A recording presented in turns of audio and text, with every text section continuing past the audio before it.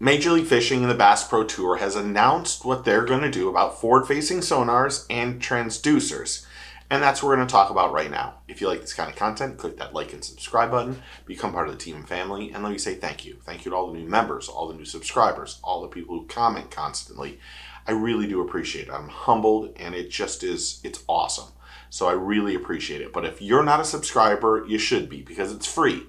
So click that button and become part of the team and family. So Major League Fishing and the Bass Pro Tour are going to limit forward-facing sonar and 360 to the anglers during certain periods. And I'm going to read this. Pros competing on the 2025 Bass Pro Tour must select one of 3 periods each day that they can use these tools. And how we're going to know that they are using forward-facing sonar or 360 will be indicated on the MLF live page, and it'll be indicated on the score tracker as you go to check the scoring. There will be an indicator that tells you this is the time this angler is using it. Each angler will have to declare the use of the technology before the start of the period of their choice. This rule applies to all 7 regular season Bass Pro Tour events and the 2025 Red Crest.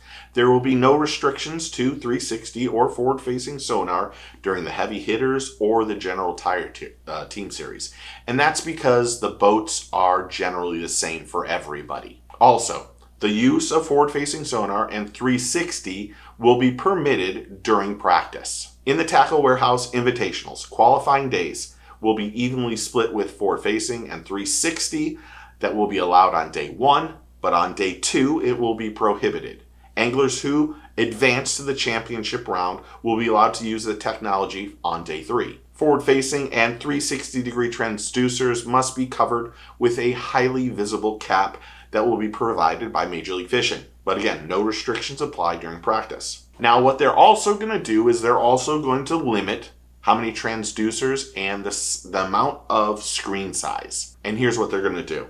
All boats competing in the MLF circuit will be limited to 2 forward-facing or 360-degree sonar transducers in any combination. There will also be new rules about screens, presumably aimed at increasing angler safety. No bow-mounted screen will extend vertically more than 18 inches off the surface of the front of the deck at its highest point when the boat is on plane, and no screen mounted at the console may extend vertically more than 16 inches off the top of the steering column where it protrudes from the console. They're doing this so that they don't have any problems with visibility as the vessel is underway. Now, the reason Major League Fishing and the Bass Pro Tour can do this is because there's always a marshal on the boat, and that marshal can make sure that the angler is doing exactly what he says. Now, it's going to be fun to see where the anglers go from here. Do they use it in the morning? Do they use it in the middle? Do they use it at the end? And they'll probably have to learn what they're doing during practice on when they want to use the technology. This is also going to give us a good statistic reason or show us when anglers are catching fish and how they're catching fish. If forward-facing sonar is being used and we catch a ton more fish and the viewership is higher or lower, then we'll probably see more changes in 2026. But this is going to give us some statistics on how things are going. We'll know when the good is good and when the bad is bad.